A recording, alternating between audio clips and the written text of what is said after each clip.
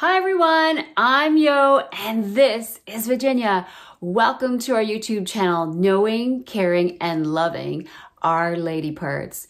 So today we have a great video on pelvic floor muscles, doing Kegels part 3. So learning how to integrate these amazing lady part muscles functionally, which is really important so they work on a day-to-day basis. So let's get started.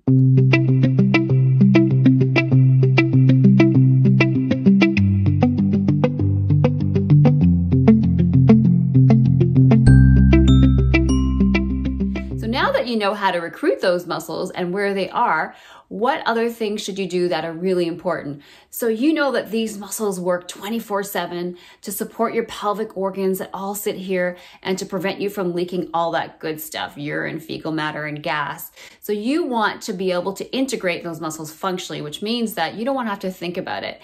They should just be working as you need them day to day when you're doing all your fun activities. What you want to try to do is do that squeeze and lift in different positions that are more functional, but also in standing. So standing is more functional because often people say that they're leaking when they're walking, when they're sneezing. You don't often, well, you sneeze when you're lying down, but you don't often leak as much because you've got that force of gravity pulling everything down.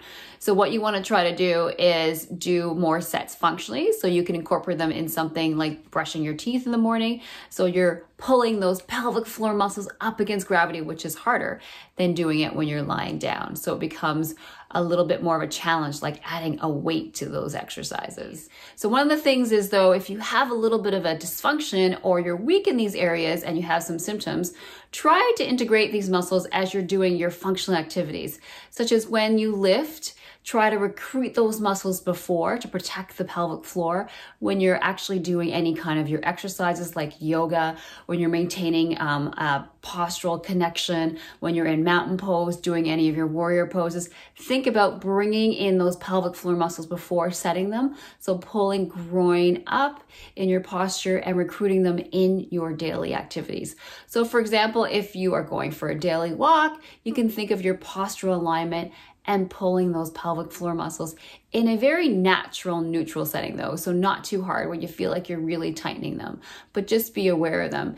If you have some weaknesses in certain activities, it's good to practice bringing the pelvic floor muscles or recruiting them in those positions. So for example, if you are leaking when you are running or jumping, try to squeeze those muscles before you run or jump. Practice running on the spot so those muscles are able to support everything and close that urethra when you have that compression going on with jumping or running activities. The other thing in terms of integrating these pelvic floor muscles functionally is think of when you're bringing in your posture. Remember we talked about postural alignment, or I will in a video.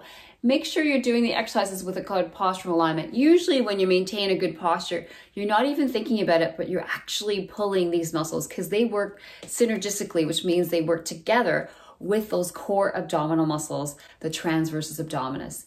Okay, so think about what's happening when you're standing and what muscles are supporting your pelvis and your core, which are usually those pelvic floor muscles, those lady part muscles, and also other muscles of the core and other muscles of the hip, like the gluteus medius, and muscles in the back that fire the little muscles called the multifidus. Now that you know how to do a Kegel and recruit them properly, you want them to work with the other core muscles. So remember, when you're integrating these pelvic floor muscles functionally, make sure you're in a good postural alignment. So in review, remember that you're going to be maintaining this lordosis of this curve of your spine as opposed to being slouched like this and you can't even breathe and bring in the pelvic floor muscles at all, or like this where you're too far forward. So the optimal alignment is kind of, I think of my ribs over my hips in a position, but not too far forward, okay? So think of bringing in the pelvic floor muscles when you're doing any activities during the day. So let's say you're going into a squat position. Think of bringing in the pelvic floor muscles, getting that squeeze and lift, setting your core because it all works together, and then doing a squat. Or let's say you're doing weights. Think about pulling the pelvic floor muscles at the same time. And usually you're maintaining a good posture. You're getting in those abdominals with it, the transversus abdominis that works with the pelvic floor. The other thing is I really like functionally how I progress on my clients. I'll get them to do any balance postures. So you don't have to get fancy and do like a tree or any of the yoga poses. You could even just, okay, let's say you're at the sink, because I know we're all busy, even if it is during the pandemic, and you can sort of maintain a good, if you're balancing, you're functionally bringing in the core muscles with your abdominals. So you can even just do a balance, and let's say you're at the sink and you're doing the dishes, and then you could sort of change it up a little bit and move your leg. Of course, if you're into yoga, definitely pull in the pelvic floor muscles with the transversus and go into a tree or anything else that you might be doing during your practices. Okay, so try to incorporate things functionally and challenge the pelvic floor muscles to simulate what they should be doing during activities where, let's say, you have some weakness or it's leaking, like I was saying before you jump.